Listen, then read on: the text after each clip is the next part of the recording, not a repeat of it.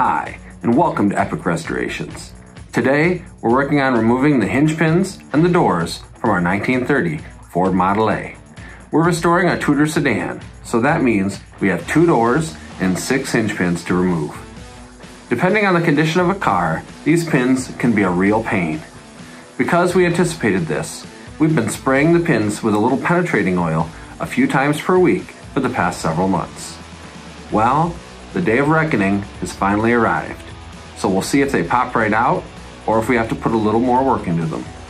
Either way, let's get to the barn and let's get to work.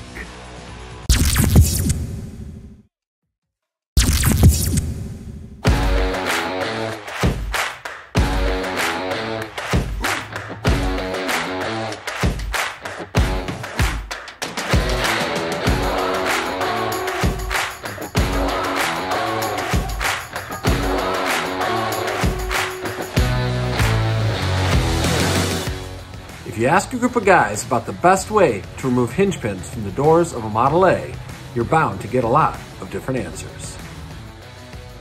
Some guys will cut the top off the pin, drill the pins out on both ends, and drive what's left out with a punch. Other guys suggest one of the hinge pin removal tools that the Model A vendors sell. Many others suggest heating the hinge cherry red and then punching them straight out. And still others prefer an air chisel. Before it was all said and done, we needed a few of these options to push our pins out. A friend from our local club loaned us his Bob Drake TL100 door hinge pin removal tool. This hinge pin puller is a pretty simple tool. The tool itself is forged steel with a heat-treated bolt. The tool also includes a few different sized pin pushers. It's important that your push pins are no bigger than 7/32 of an inch or they won't fit into the door hinge holes. If you choose to go this route, check with the vendor selling them to be sure they include the correct sized push pins. So to get this started today, we're going to begin with the lower hinge pin. If you're somebody who hasn't been hitting your hinge pins with PB Blaster for a few months, it's recommended that you try to use a penetrating oil on the hinge pins for a day or two prior to removal to help loosen things up a bit and work through the gunk that's built up over several years. If it's a truly troublesome pin, you may have to apply a little heat as well. When attaching the hinge pin puller, you want to make sure to center the hardened pins squarely on the bottom of the hinge pin itself. If the pin is set at an angle, you run the risk of snapping it right off, and then the tool is useless. We started with the shortest pin and worked it up carefully using a 3/4 inch socket and ratchet.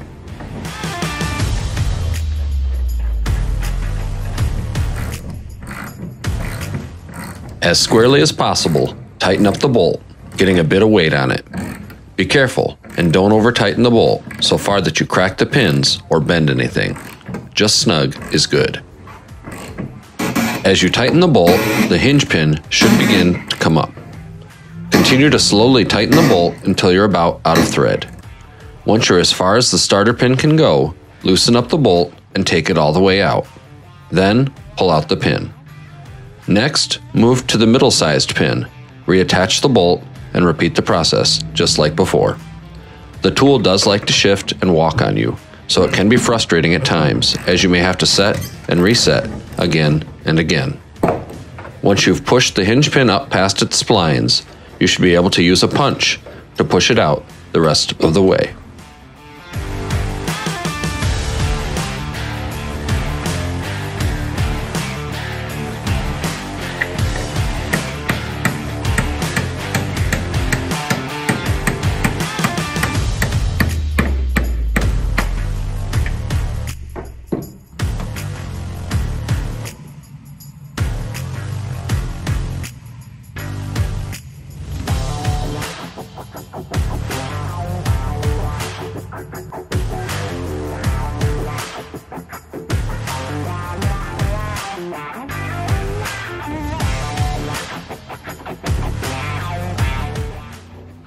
All in all, we successfully removed 3 of our hinge pins using this tool.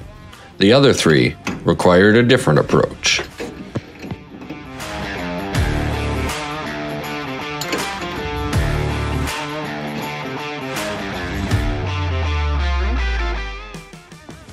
final 3 hinges required a lot of heat. Using 2 yellow propane torches, we heated the door hinges until they were cherry red hot. Then, using a hammer and a punch, we slowly, and I mean slowly, worked the hinge pins up and out of the holes.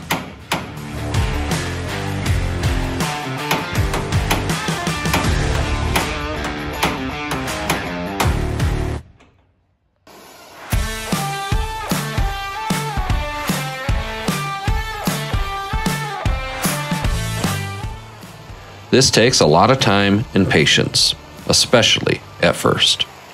Once the pin begins to move up through the hinge, the punch more easily follows through the hole and the process speeds up. 90% of the effort is just getting the pin started due to the difficult angle you have working on it. Patience and perseverance is key.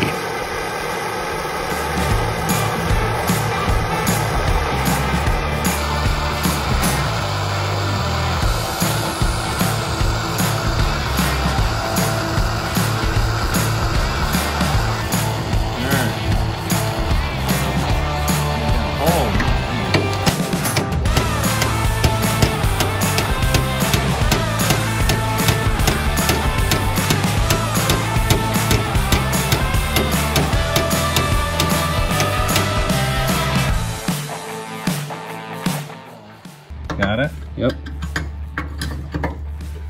All right.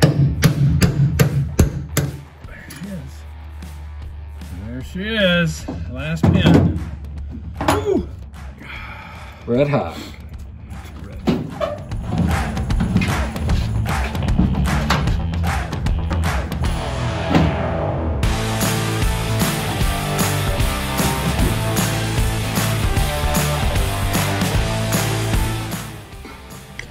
Now that the doors are off the car, we can turn our attention to removing the vinyl top, the gas tank, the fenders, and eventually the body itself. Join us next time as we continue to chip away at this project and get one step closer to restoring this 1930 Ford Model A on the next episode of Epic Restorations.